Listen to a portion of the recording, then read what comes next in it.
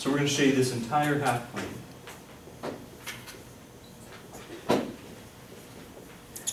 But you guys going to feel okay with these two examples? Cool. Now let's look at what happens at something like this. This doesn't look a whole lot like these examples. You with me on that? Can we do the same thing that we did over here? Well, first thing, if you're going to try to do this, you're going to have to get it in the correct form. How can I get it in the correct form to use this? I could subtract y and get 0, or I could subtract 3x from both sides. Either way would work, okay? Let's subtract 3x. Don't write this down. I want you to see something. All right? Don't write this down yet. I want you to see something. If I subtract 3x, I get negative 3x plus y is less than 0. I'm writing it that way because that's standard form. Do you guys see the standard form? Mm-hmm. Now, let's try to do this method with that problem. You ready for it? Here's what you do, right? You'd write x-intercept. You'd write y-intercept. In order to get the x-intercept, you would cover up the y. Well, you'd set it equal, right, firstly. You'd cover up the y and you'd get negative 3x equals 0. True? Mm-hmm. And you would get x equals how much? 0. Definitely, divide by 3, negative 3. You get 0. But then in order to get the y-intercept, you'd cover up the whole x term, wouldn't you? Mm-hmm. And you'd go, oh, okay, y equals 0. Wait a minute. Wait, hang on. Let's graph our intercepts. X equals 0. You know where x equals 0 is? You know where y equals 0 is? Uh-oh. How many points do I have? How many points do you need to graph a line? 2. Can you just go, oh, there's 1 point. I know it looks like this. Yay! No. No, we can't do that, right? Because there's an infinite number of possible lines you can go through that. We have no idea how that looks. This one's not going to look like that. In fact, this one's going to look much steeper than that. This is a slope of 3/1. So you're not going to have that look of a line. So what I'm trying to tell you here is that this method works great if you have a number here and here. However, there's certain cases where you cannot use this cover-up method that I taught you, the standard form version of graphing a line. Are you with me on this? You can't do that. So write this down. You can write this example if you'd like, but make sure you write this down. If you have ax plus by less than, greater than, less or equal to, greater than equal to, whatever the inequality is, and a 0 over there, you cannot use the standard form version of graphing a line. Because look what happens, folks. If you cover this up, you get 0. If you cover that up, you get 0, right? That means you get the same point twice. There's no way to graph a line with the same point twice. You can't do that. If you have this, you must use slope-intercept. Only other way we got.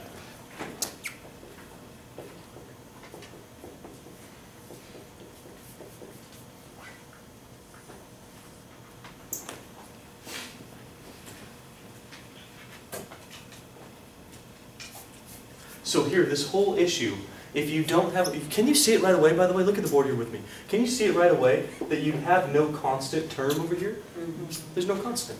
Here there's a constant, here there's a constant. That means you could do it. Over here, when you don't have a constant, all of this nonsense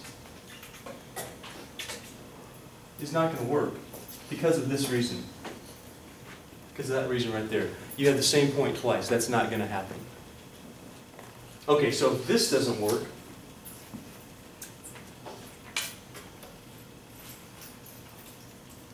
if that doesn't work, we have to use the slope-intercept form of the line. But check it out. That's already in slope-intercept form, isn't it? Mm-hmm. Why? Well, we're going to make it equals. But let's temporarily make it equals. I'll write this problem over right here. Y is less than 3x. If we don't have a constant term, leave it in y-intercept or make it y-intercept. We're going to set this equal to y equals 3x. Or we're going to make that y equals 3x. Hey, can you graph y equals 3x? Mm-hmm. What's your intercept there? 0. Why 0? Do you guys see there's no constant, right? That inherently means that you're crossing at the origin. Not sure if you're with me on that. So we had the same situation, right? We know it intersects at 0. If you would have done this, you would have seen that. So since we have no intercept, we already know we're still at that point, for sure. We're still there. What's your slope? 3 over 1. What does 3 over 1 tell you? Are you going to go up or are you going to go down? Up how many? 3. And over to the... Right. How many? 1. So what this says is from this point, do you see where I'm getting this point, by the way? Are you sure you're okay with that one? Because some people are like, I don't know where it's coming from. Where this is coming from is because we don't have a constant. It's plus 0. This is of that form, right? This is crossing at 0, right there. 0. The b is 0. And then we're going to use our slope, which is 3 over 1.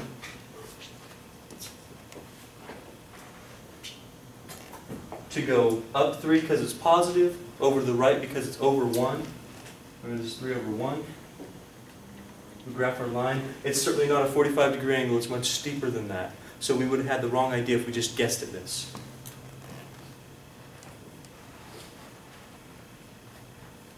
We graph our line. I need a show of hands to see if you're okay on just graphing this at least. Guys over here, yes? You guys on the right-hand side? Okay. Is this supposed to be solid or dotted? Dotted. Good. Why? Because it doesn't have an equal to. Yeah, we look right here, or at the original.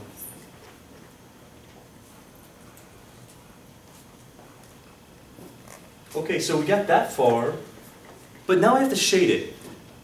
Can I use the point 0, 0? No. No. Now, if you plug that in, it's not going to work, first of all, but then it doesn't even tell you what side we need to shade. So if you can't check 0, 0, you can check almost any other point that you want as long as it's not on the line. If you can't use 0, 0, I'm going to pick like 0, 1. That's the one I always go with, is 0, 1. If 0, 0 doesn't work, 0, 1 will work. Unless you have a vertical line at the y-axis, but that's generally not going to happen.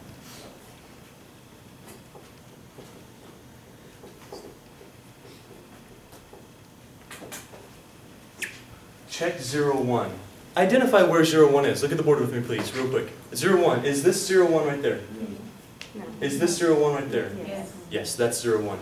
Don't get those confused, right? Because if you mark down the wrong point, you're going to shade the wrong side of the line. So if I'm using 0, 1, I need to make sure I'm checking that point right there. That's the one I'm looking at.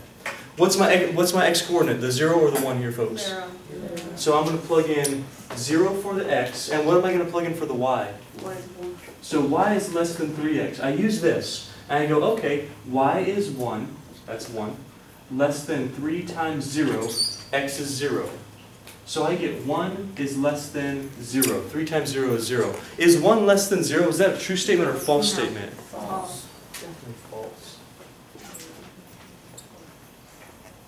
Here's what we did. We checked this point right here, 0, 1, because we couldn't check 0, 0. 0, 0 is on the line. Can't check that. We checked 0, 1. 0 for x. 1 for y. That fills out our inequality for us. We make sure we check this down, see if it's true or false. 1 is less than 0. 1 is not less than 0. That means it's a false statement. So here's what happened. We checked this point, and it was false. Are we going to shade the top side or the bottom side? Bottom. Definitely.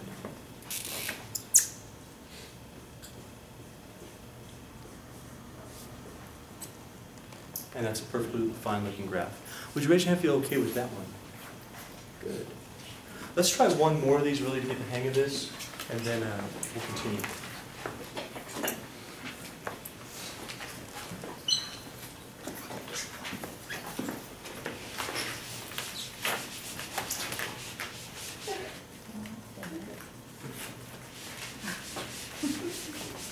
That was such a good example. Things are raining from the heavens. Did you see that?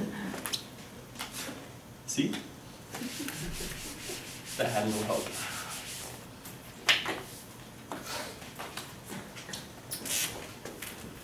Can't believe I just referred to this college's ceilings as the heavens. That's not my idea. Heaven. Okay, anyway.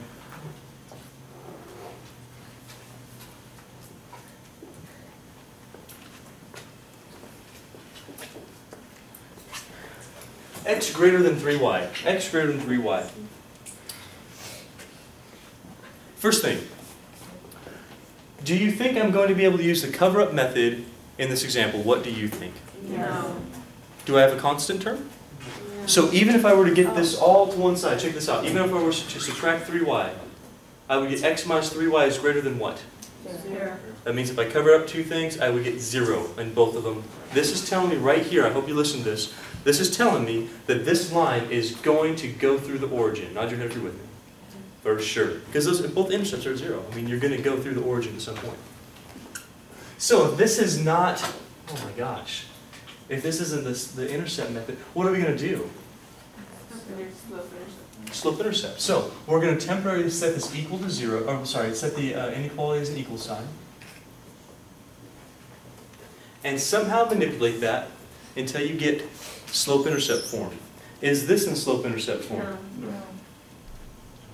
I need a y by itself in order to get slope intercept form. How do I do that? Okay, well I could change sides first of all, right? Maybe change sides. So instead of x equals 3y, I get 3y equals x. We like to see the y on the left-hand side for some reason. It looks more natural to us.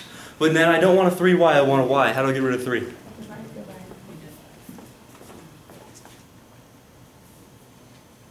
If I divide, please watch up here for a second. This side is going to be y. Are you with me on that? Right-hand side is x over 3. You can always write x over 3 as 1/3 x. You can always do that. X over 3 is 1/3 times x. Do you see why? If you don't see why, think of this as 1 over 3 times x over 1. If you multiply those, you're going to get x over 3, right? We're just breaking it up. Hey, is that slope-intercept form? Oh yeah, we can do that. So what's our y-intercept? I need you all to participate on this. What's your y-intercept here? 0. Sure, there's no number over here. Hey, that's why we did this in the first place, right? There's no constant, meaning I'm going to cross at 0. So on my xy axis, I knew initially I'm crossing at 0, but this proves it. I have no number after that x. That means our intercept, our b, is 0. We're crossing at the origin. What is my slope, everybody? 1/3. Am I going to go up or down? How much? 1/3. And then over to the... Right. How much? 3. No tables, right? No tables. From our origin, because we plotted 0 here, because our b was 0, we're going to go up 1, we're going to go over 3, and we're going to put a point there. Up 1, over 3. Let's draw our line.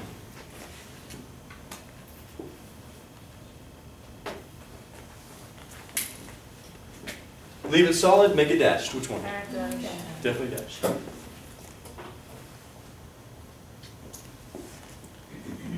We have to also check a point because we need to shade this thing.